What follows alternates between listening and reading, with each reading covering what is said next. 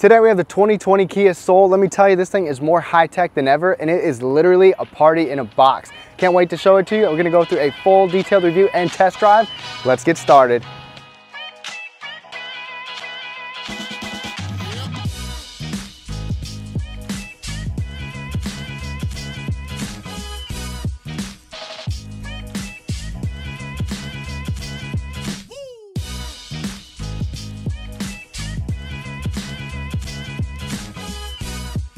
The 2020 Kia Soul keeps its iconic shape, but it has an all-new platform for better overall driving dynamics. It's futuristic and aggressive. It's even a little bit longer.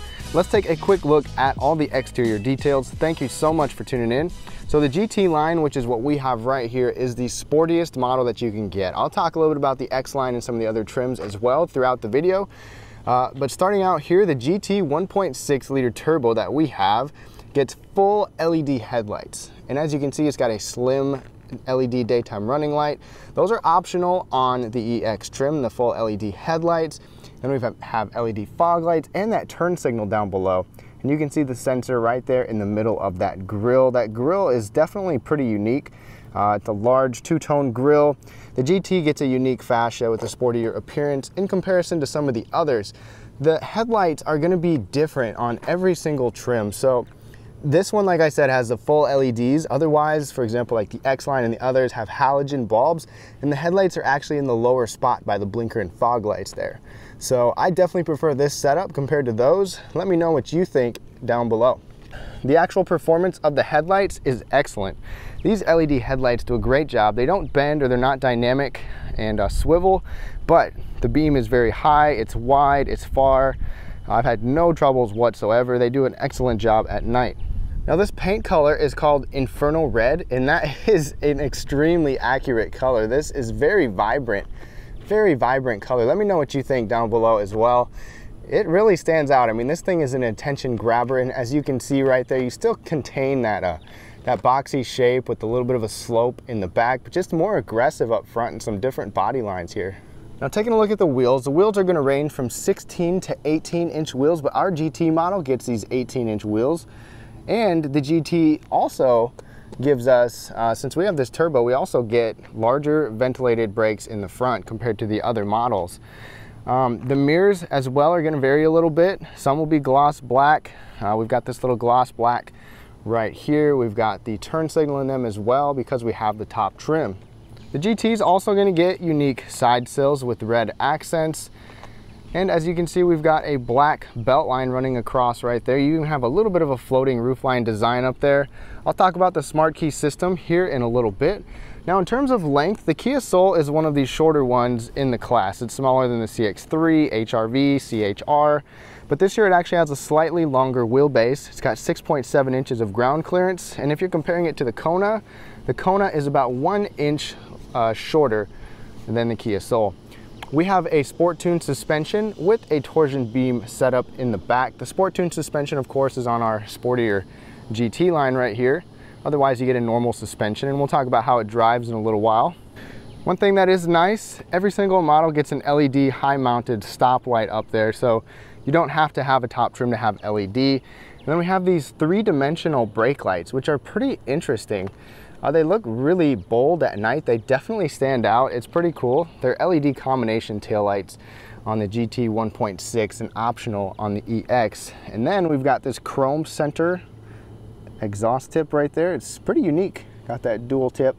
Looks kind of cool. And then we even get these little fake vents right here as well. So no air actually flowing through there, but just a design cue. Now I just showed you the GT line. The X line is going to be a little bit different. It's going to give you a rugged body kit with body cladding, over fenders for a chunkier look, off-road inspired accents, X line badging, unique different 18-inch wheels, and even an optional two-tone paint, plus fog lights as well, but halogen. Now in terms of safety, there are none of the active driver assist features on the base LX model, but standard on the S and the EX, you'll get the forward collision avoidance system with automatic braking, lane keep assist, driver attention warning, blind spot with rear cross traffic collision avoidance, and lane change assist so that when you go to signal, it will actually alert you if someone's in your blind spot. And then on the top, GT 1.6 liter turbo trim, it's going to add the smart cruise control, pedestrian detection for forward collision avoidance, and a neat head-up display. Now, as we make our way back to the cargo area, there's a really low touchpad down here to open this up, which is good and bad because you got a really low load floor, so you don't have to hoist anything up to get it up and over. And just at first look right here, it doesn't look like a whole lot of space back here, but let me show you, there's something really cool about it. First of all, we've got this cargo cover that is standard on the EX and GT Turbo and optional on all others. That also comes with a dual load cargo floor. And another thing, before we take a look at that, is this LED light right there, nice and bright, and a 12-volt power outlet. The 12-volt power outlet and light don't come on every trim though. But just to kind of give you an idea and reference, this is a carry-on suitcase right here. So let's go ahead and show you the cargo floor. All right, so I got the cover off. You can pull this up, and one, there's a spare tire on every single model. Slide this sucker down, get it in place, and look at that. Look how much deeper that is. Quite a bit more space. So you're gonna get 24 cubic feet back here, and then when you fold the seats down, you'll get about 62 cubic feet with that. And the way you fold those down is with this right here. You can do it from back here and shove it forward, or you can go to the back seat. And when you have the cargo floor up, it's nice and flat and level with it. Otherwise, when you have it down like this, you just get some extra space. And the cool thing is, even with my carry-on suitcase standing up, it still fits underneath of this cargo floor, or this cargo cover. So pretty cool, definitely a nice practical big area for the Kia Soul. Now, the front seats of the Kia Soul are going to vary depending on the trim. The base model all the way up to the low GT model are going to get 6-way manual cloth seats. The EX is going to give you 8-way power adjustable seats, and it's optional to get the synthetic material that kind of trims around the edge of the seat. The GT 1.6, what we have right here, is going to give you 10-way power adjustable seats with 2-way lumbar support, and they are pretty comfortable, especially for a vehicle of this class. They are cloth with the synthetic Sofino material around the edge. I wish that they were completely full-on synthetic or full-on leather instead of a half and half, especially for the top trim and the price, but they are comfortable. They've got good bolstering around them. The headrests seem to be fine, and it even says Soul on the seat. Now, if you want heated seats, those are going to be on the EX and this GT 1.6 only. So the lower trims, it's not optional, you can't get it, and there's no ventilated seats in this vehicle. You'll get a leather steering wheel on the X line model and up, and it does have a pretty good range of motion, especially for a vehicle of this class. And if you want a heated steering wheel, it's going to be on the GT 1.6 like we have right here. As we climb inside the 2020 Kia Soul, you'll notice that this is inspired from emotional visualization of sound. It's definitely apparent. It's a unique looking cabin, but I think you'll like it. Starting out here on the door, we do have a softer material up above. Not plush, but it is a softer touch material, which is nice. The GT 1.6 even gives us these satin chrome door handles, which is pretty cool. Got a nice soft padded armrest. Although it is small, it seems to be in an okay spot for me. An actual physical door handle, or a place to store maybe your phone or something if you want to. The speaker grills right here actually illuminate around them, which is pretty cool, and I'll show you some night clips of that. Pretty good size storage down below, and my large bottle even fits down here, and you can see we've got the Harman Kardon speaker system that you'll listen to in a second. Right on the inside, you can adjust your interior lights, your lane keeping system, your head-up display, blind spot monitoring, and your auto start-stop can turn off and on, and then your traction control. Now let's shut the door. Not a bad door slam. It is a little bit of a wallop, but not too bad for the class. Now the key fob for the Kia Soul before we start it up, similar to the newest Kia key fobs with the lock button on top. No remote start on this actual key fob. You can do that with the UVO system, the UVO app. Otherwise, we have push button start, and you can also do it to open up your tailgate. The smart key system is on the EX and the GT 1.6 standard. Otherwise, it's optional on the other GT. Now right up above, you can see the head-up display, and it actually projects on this little screen right here. So it works just fine. I still prefer one on the windshield, but I can see it with polarized lenses, and it shows you all you need to. Right now, all you can see is the speedometer, but it shows you your blind spot information and your smart cruise control as well, which is pretty nice, and your lane keeping system. Now taking a look at our gauges right here, you've got your regular gauges on the side, and the information display in the middle is going to change a little bit depending on which trim level you have. Since we have the top trim, we're going to get the most amount of information, and we can scroll through all this information on the steering wheel. So this miles per gallon is not accurate. I was actually getting about 28 miles per gallon over a couple hundred miles, and that's not too bad for this vehicle. I've been idling a lot and running it because I've been trying to keep cool. So there you go, that's actually closer to what I've been getting. So I must have reset this one on accident before, but so far in the course of the time that I've had it, with quite a bit of idling, averaging 28 something, and a good amount of information that you can see on here. And then you can scroll through. You got a compass right here. You've also got your safety systems that you can see, even your driver attention level, tire pressure on here, and those probably need to be knocked down. Another thing is you can adjust your head-up display. You can change the brightness, the rotation, the height of it, all that. Your driver assistance features, you can customize a whole bunch of stuff on here. So a lot of the customization is actually on this information display, which makes it nice and not nice. You just can't operate it while you're driving, of course, for safety reasons. The actual steering wheel is nice. We have a flat bottom steering wheel. Not all of them will get that. This does look kind of goofy. It almost looks kind of bulky and just not quite so modern. There's a lot of gloss black on here, but all these buttons and switch gears seem to feel okay. They're plastic, but they feel pretty solid. We even have these metal paddle shifters. We'll go through those in the test drive. We also have rain sensing windshield wipers, which have not worked at all on this vehicle.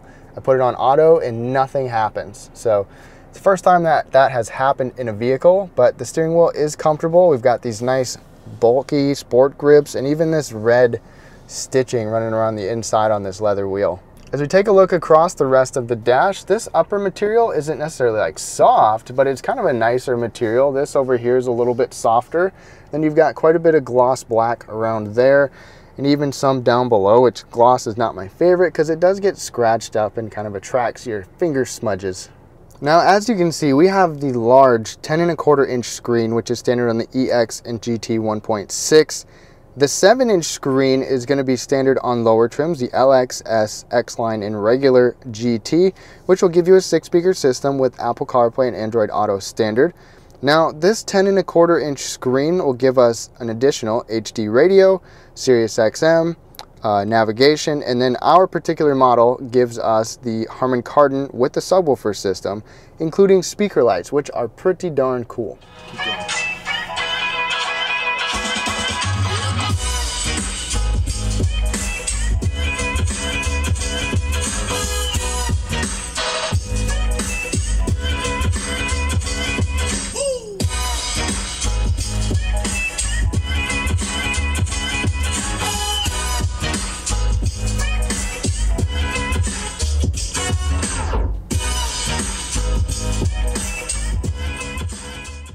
So on the home screen right here, we've got a few different things and you can customize what you see. I really like this setup.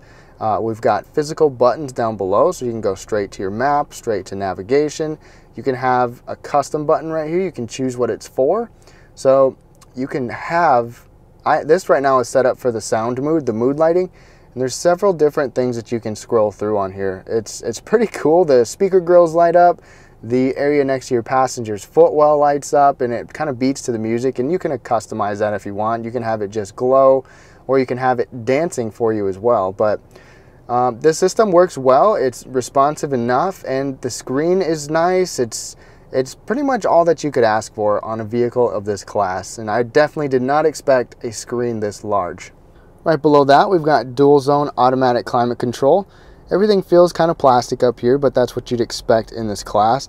This looks pretty old school to me, just that red lighting, but you've got easy to use fan speeds. You can automatically control stuff and sync it with your passenger if you want, so everything is easy to use.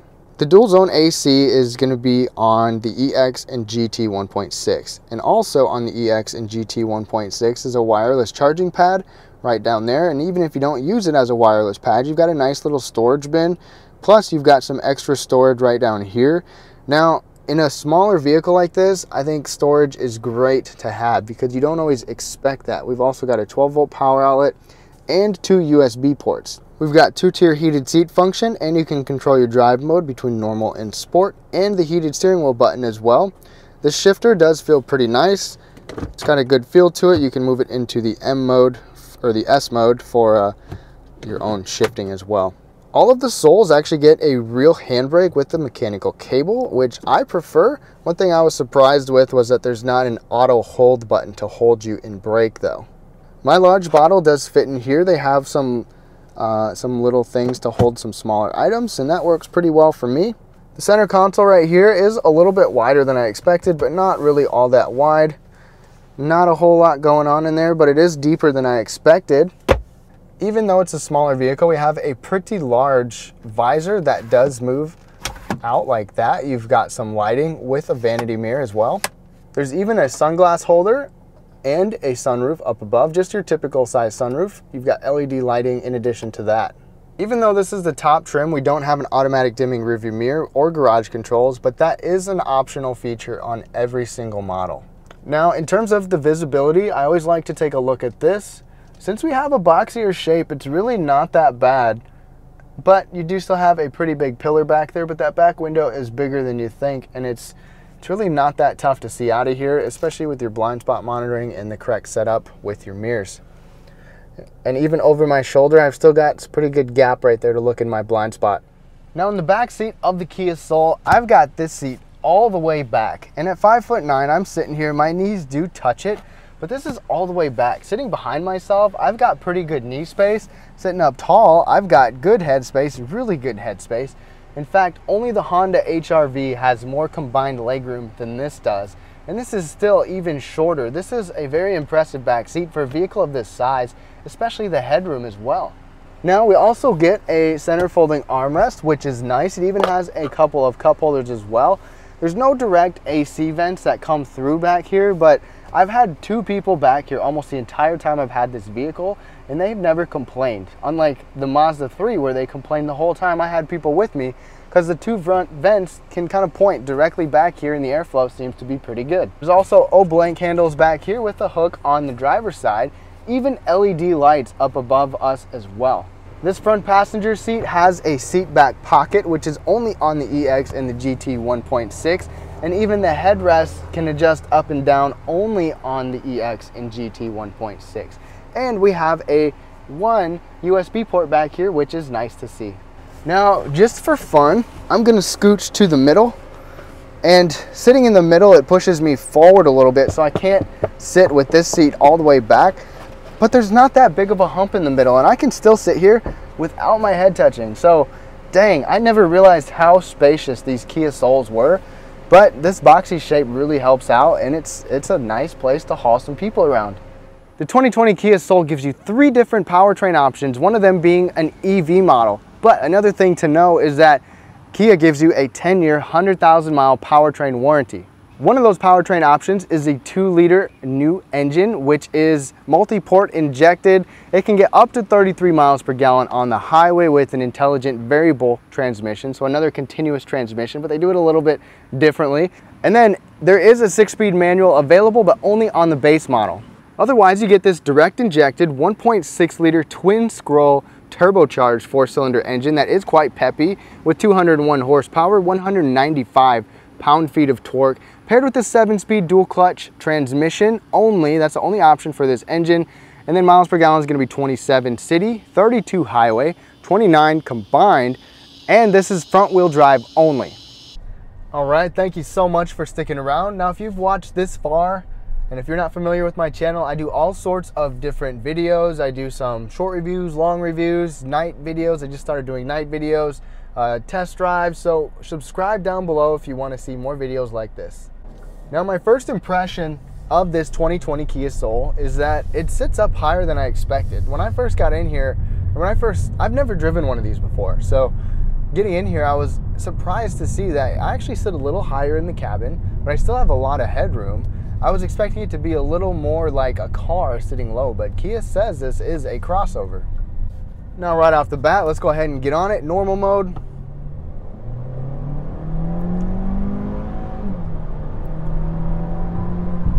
And it's a peppy little thing, that's for sure. And the brakes are also good. And the nice thing about this model is we get bigger front disc brakes. So that's pretty cool. Even though you get more power, you get a sportier vehicle, you still get better brakes, which is the way it should be.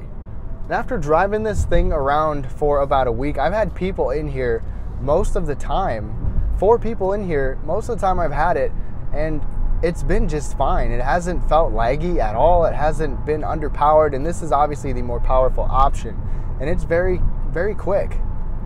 The steering feel is not too bad as well. The handling is okay. It's not as good as I was hoping for, considering it's a sportier model for this and it's got a sport tune suspension, but honestly, I think that it's definitely a stiffer ride. That's the thing with this sport tune suspension. I can only imagine the other vehicles with the smaller wheels and not sport tune suspension ride much better, but this is kind of stiff over some stuff. It's nothing harsh, it's nothing bad, but it's just definitely more on the stiffer side. And the handling has been fine, and we'll push it around some corners in a little bit as well. But as you can see, it's easy to drive, it's comfortable to drive. You've got great visibility in here. Passing is also no problem. We're just going about 45 right here, and if I step on it, we go. It goes quick. It definitely gives you a push in the back. Now, the one thing that I've got to complain about with this dual clutch transmission is that when you're having fun with it, it's great. It's quick, it does fine, it shifts pretty fast. But the thing is, when you're at some regular speeds, kind of just cruising through town, especially stop and go, this transmission is jerky. And even first gear, I mean, it basically feels like a manual transmission, and that's what you get with this dual clutch. But low speeds taken off, it's kind of jerky, especially when especially just in day-to-day driving, it can get kind of annoying. Let's go ahead and have a little bit of fun here.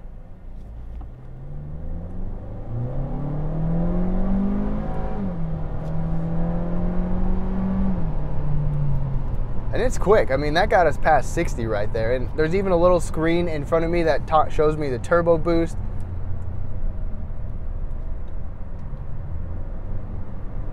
And going around this corner right here, it holds its own. You can definitely tell that it's got a higher center of gravity. It doesn't want to grab as well, but still, it's a car that you can have fun with. And if you're going to get the Kia Soul with this engine, you want to have some fun. That's the reason that you get it, and you can have some fun with it.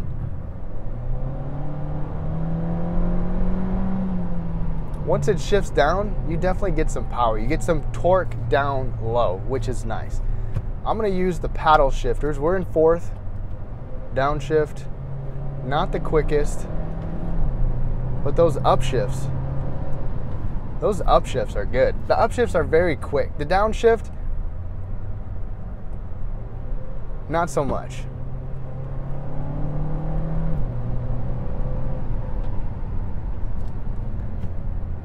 And the brakes, as I get on the brakes after that, the brakes do a really nice job. Now I got it back in normal mode, and one thing that I was impressed with, at least it was pretty good, was the noise, vibration, and harshness. I haven't had any rattles in here whatsoever. I took decibel ratings on a couple different road surfaces, and it did well.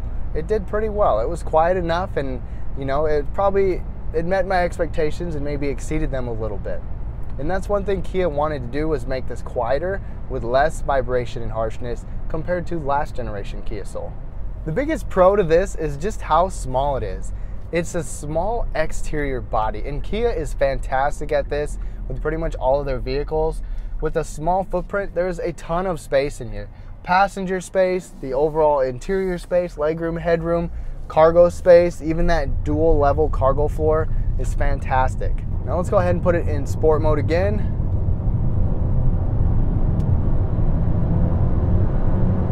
Took a little bit to kick down, but once it did, we were good to go. And now you can tell I'm on a louder textured road, and some road noise gets in here, but it's really not that bad considering this class when you look at some of the others in this class. Now here's the deal, if you don't care about a sportier vehicle like this GT line with the turbo, I would probably go for the EX model.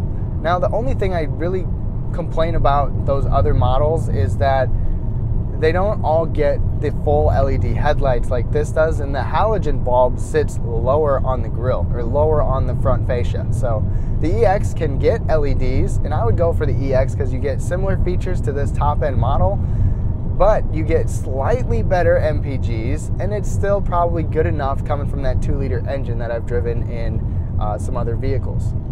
But really, this is honestly an excellent urban adventure practical vehicle because you can shove a lot of stuff back there. You can haul all your people around. It's going to be relatively efficient.